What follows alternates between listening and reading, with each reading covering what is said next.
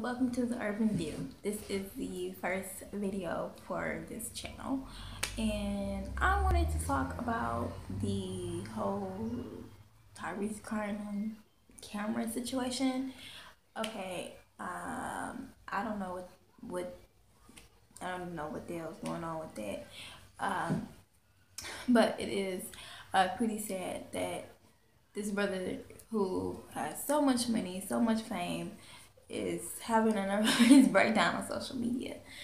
I understand he's crying about losing his, losing custody of his child and paying $13,000 a month, which is a lot of money, And I do feel sorry for all the men who are overpaying in child support and are still not being able to receive proper custody of their children because the state or the court or just caught up in the whole child support thing. That's just a whole different monster in itself.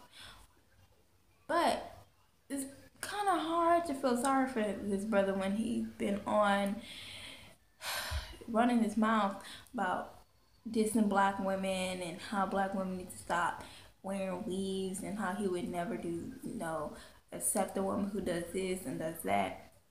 Well, I don't know, why would you do that? Why would you shoot yourself in the foot when black women has been primarily his target audience throughout the majority of his career? Black women have made him who he is today, from singing the Coca-Cola jingle on the bus when he first started to where he is now with all the Fast and Furious. And I mean, he's really been you really want us to feel sorry for you, but you've been talking and dissing black women, and you're so I got my black queen, and okay, you be happy with whom you marry, which is cool, but don't go around dissing sisters in the process when we're the ones making you rich. And then the whole going off on a rock about a film role. See, he's just doing the absolute most. So I don't know. I don't know if his career is about to go down the toilet. I don't know. But I mean, he's came such a long way from when he first started. And I mean, I myself is huge fan of Tyrese's music. Lately, How You Gonna Act Like That? He's made some beautiful music. I mean, let's not take it away from this man's talent, 'cause he's very talented, very, very, very extremely talented.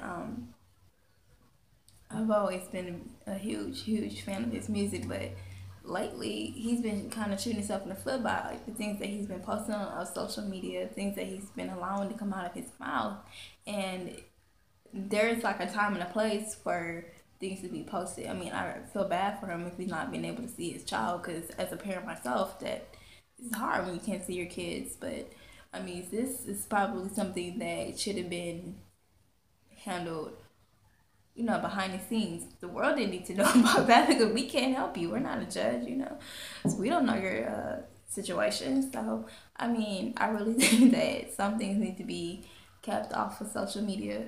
Some of these celebrities need to stop letting, the world, see so much of their personal lives.